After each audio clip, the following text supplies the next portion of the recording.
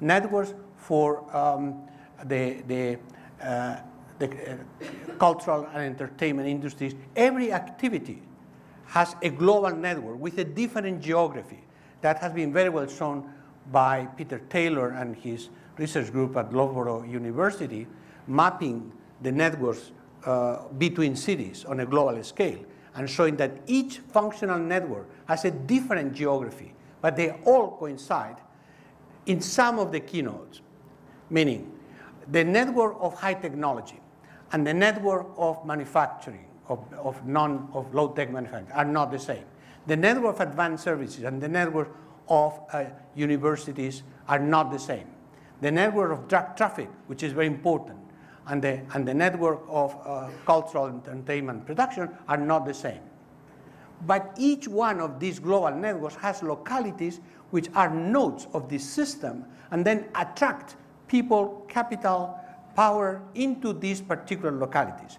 The more these networks, which are of different kind, coincide in their layers in one particular node, and the bigger the attraction of this node, not only because it has more networks converging into that node, but because the interaction between the different networks takes place in that node. And that's why you have the mega metropolitan areas, metropolitan regions. So, for instance, London is a main node in every aspect,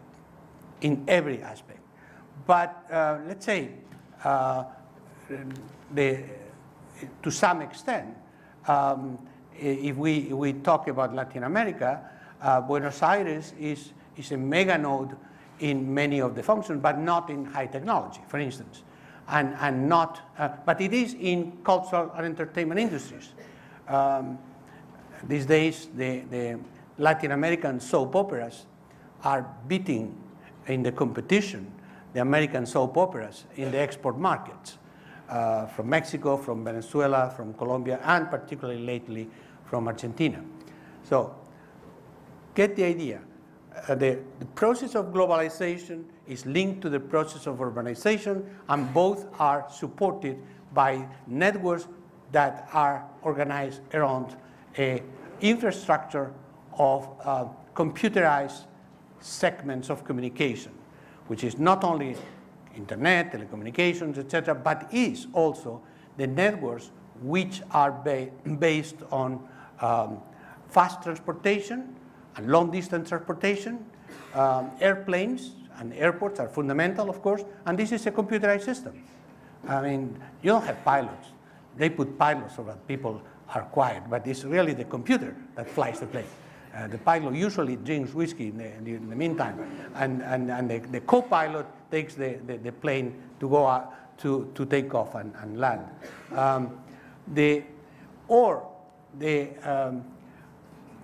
Containers. All the shipments are based on containers, through ships, through trains, through trucks. All this is computers. All this is computerized. Otherwise, how you know that the T-shirt that's being weaved in the Pearl River Delta ends up being in London through a number of connections? It's all computerized and all organized. So globalization is a global network of connection, and the nodes of these networks are what constitute the metropolitan regions. Now, this is what leads to the explanation on why spatial concentration is so important, and why spatial concentration is really what determines the spatial dynamics and the structure of our planet. First of all, there is the infrastructure of connectivity, the nodes of the communication system, which is multimodal. And in fact, this is an old analysis in geography and in city and regional development analysis. Cities always had been nodes of communication systems, both inter-urban and intra-urban. So there are communication systems. They always had been. These places started like this too, being a node in a global trade communication system between Europe and the East Indies. But it's more than that in our economy. What is specific in our economy is cities are also based on the capacity of developing innovation. and what I labeled years ago milieu of innovation. That is innovation, that milieu, territorial production complexes that through synergy generate more wealth, much more wealth than what is invested in any of the activities. Silicon Valley is the typical example of that. With Peter Hall, we also studied around the world the formation of what we call the technopoles of the world, and trying to show under which conditions these milieus of innovation are constituted and how different factors of production come into the innovation in high technology manufacturing and high technology design. All these high value, high added value activities are linked to processes of innovation which depend on territorial concentration.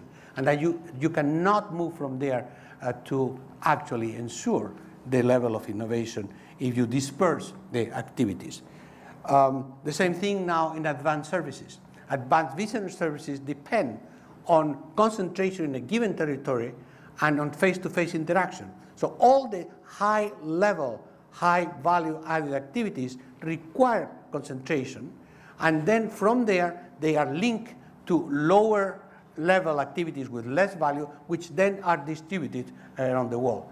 But this logic of being concentrated in one area reproduces at different levels. So you don't go from high level of concentration in the city of London or in Silicon Valley or in Sao Paulo to then dispersal patterns of activities. You go into smaller nodes that link to other nodes, who link to other nodes until the whole system is constructed in a scale of constant interaction.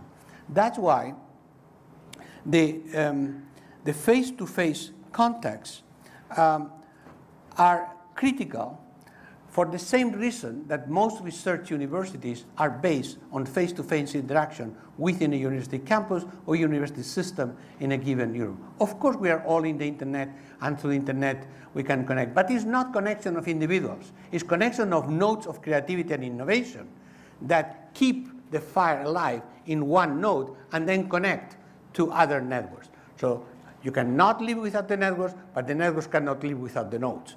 The nodes are the sources of creativity. All this is empirical research that we have done for many, many years now, and that now is solidly established in the literature. The same thing in manufacturing, in advanced technology, in advanced services, and they are also in all kinds of decision-making activities. Decision-making activities require face-to-face contact, particularly in financial services. Why? Because many of the transactions are marginally legal and cannot be registered. And anything you do in the internet, remember, by the way, is automatically registered. Anything, any interaction. Remember, Microsoft had the great idea years ago to put a little code, a little encrypted code in every Word document that we send around the world. So anything you send through Microsoft can be traced back forever in your life. Okay? So I will not give you the alternative, so not to be accused of doing a commercial in this distinguished academic environment. But face-to-face contacts are still absolutely critical. So, and then they are amplified. They are more important than ever, because everything that can be automated and articulated over the internet, telecommunication networks, etc., can then be decentralized everywhere, but not what happens in the key decision-making processes. That cannot be.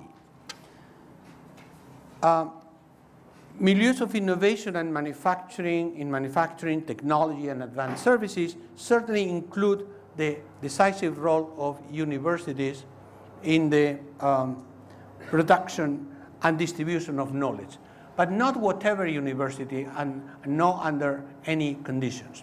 Why? Because universities, in order to be factors of development, they need to be able to produce knowledge. Okay? It's as simple as that. I mean, being a university does not guarantee that you produce knowledge. in most cases, reproduces knowledge. In most cases, reproduces the salaries of their staff. So it's, therefore, it's a tricky notion that universities are actors in development. It's not an entitlement. They have to show it in practice. Second, very important characteristic, is more likely than a university not only generates knowledge but induces development, which is a different thing, that is how to go from knowledge to development, under the condition of being what I call an entrepreneurial university, which is a university that engages itself deliberately into distributing knowledge, not only for training purposes, but also to generate research, to apply research, and to produce the kind of students and the kind of graduates who are innovators. In other words, what I call people who are able to become self-programmable labor, which is the key labor in the knowledge economy. People who are able, throughout their life, to reprogram themselves in new activities, because the kind of jobs, the kind of activities, the kind of knowledge that will happen in their lifetime will change many, many times. So the skills that you learn today will be obsolete in 5 years. But the skills that are not obsolete is your mental capacity to find information where it is, which is in the internet. It's all in the internet. The point is so much that you have to have the mental ability to know what you look for, how to look for it, where to look for it, and how to recombine it in relationship to the application of this knowledge. So all this requires a certain type of workers, certain type of managers, certain type of researchers. So that's the role of the universities, not by magically being somewhere. And if I relate to my own experience, 24 years in Berkeley, Berkeley never really produced a lot of knowledge, more than this poverty of Stanford. But Stanford took care that that knowledge would become development. Berkeley, we were too aristocratic for that. And lately it's different, but for many, many years, we would not do some menial things such as make money or develop business or this kind of things. That was for exactly Stanford.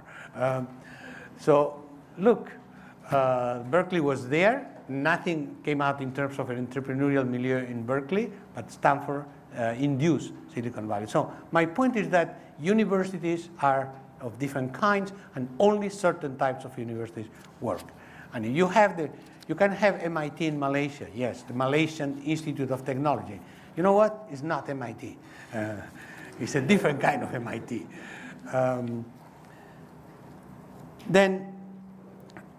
So this connectivity is a key factor in concentration. Milieus of innovation of all kinds are key factors in concentration. From there appears the need to provide urban services, urban amenities, and social services to the growing population that concentrates on these magnets of wealth creation.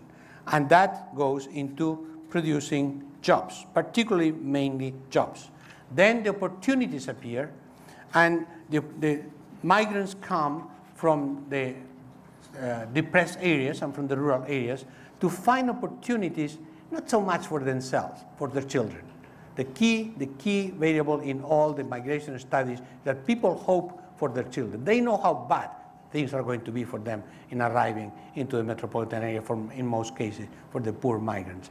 But they hope that their children will have educational opportunities, they will have health services, and they will be visible. While in the middle of nowhere, no one can pay attention to them. Combined with something else, which is the destructuring of production and survival activities in the rural areas. The rural areas, as bad as conditions are in the shanty towns of metropolitan areas, and in most rural areas in the world, particularly in developing countries, people have no chances for survival, no chances. Every major program of the World Bank, etc., trying to retain migrants in the rural areas has failed. Why? Because people are not stupid. They know that as bad as they are going to be, they are much worse where they are. And therefore, it's unstoppable. Unstoppable in China, unstoppable. You remember, some of you, the Ujamaa villages in Tanzania? Now they are tourist spots, which is a form of urbanizing the countryside. And I'm not